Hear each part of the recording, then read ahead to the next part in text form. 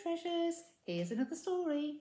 This is The Worst Witch and the Wishing Star.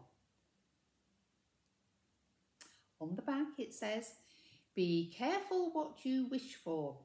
Winter term starts surprisingly well for the accident-prone Mildred Hubble, the worst witch at Miss Cackle's Academy for Witches. But when she wishes on a shooting star, everything begins to go wrong, and Mildred's secret wish lands her in the deepest trouble she has ever known."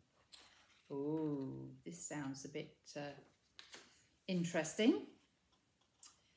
Squalling rain and a biting wind buffeted the pupils of Miss Cackle's Academy as they struggled to reach the school in time for the first day of the winter term.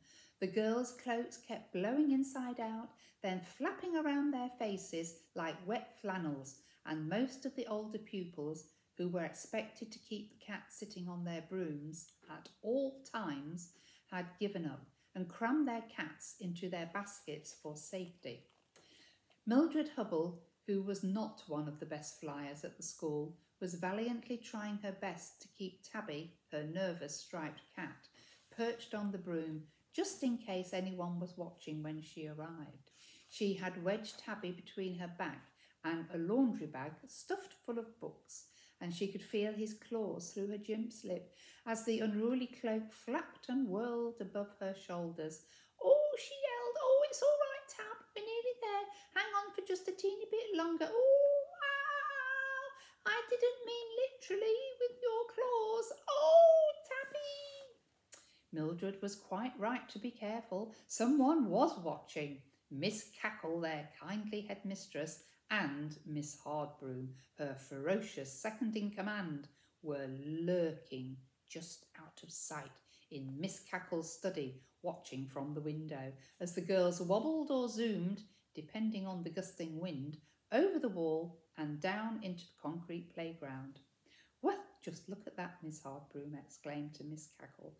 "Mildred Hubble is the only senior pupil to have her cat on the broom, as stated in the regulations." Said Miss Hardbroom.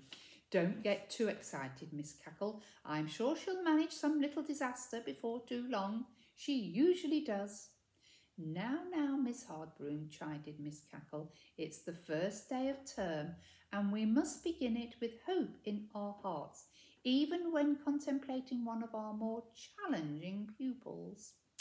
Down in the windswept courtyard, Miss Bat and Miss Mould were huddling together beneath a huge dripping umbrella in the shelter of the castle wall, directing the pupils to put any free-roaming cats into their baskets, leave everything in the cloakrooms, and go straight into the great hall, as it was obviously far too wet to assemble in the playground.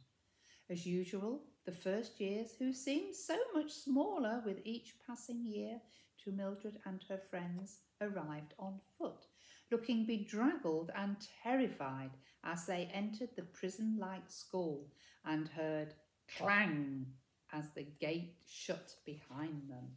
They were all inside. To the flying pupils' horror, the playground was full of puddles, so that the relief of arriving in one piece was ruined as the girls swooped and hovered, desperately trying to avoid landing on the water. Once the first book of rules of broomstick management is that brooms are badly affected if they are too near the surface of a large amount of water, which can make them stop working abruptly, and the last thing anybody wanted was to crash land into a puddle on the first day of term when everyone was watching. Mildred was delighted to land safely, well clear of a deep puddle to her left. She jumped off and commanded the broom to wait and hover while she reached around and detached Tabby's claw by claw from his rucksack-like position under her cloak.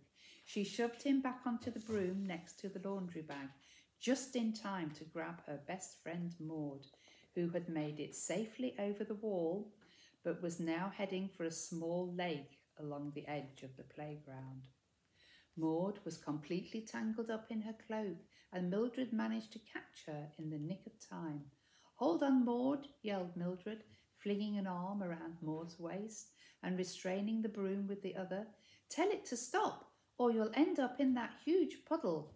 "Stay, broom," shrieked Maud, unwrapping the cloak from her head and seizing her best friend in a bear hug. "Oh, thank goodness you saw me, Mill. You saved my bacon."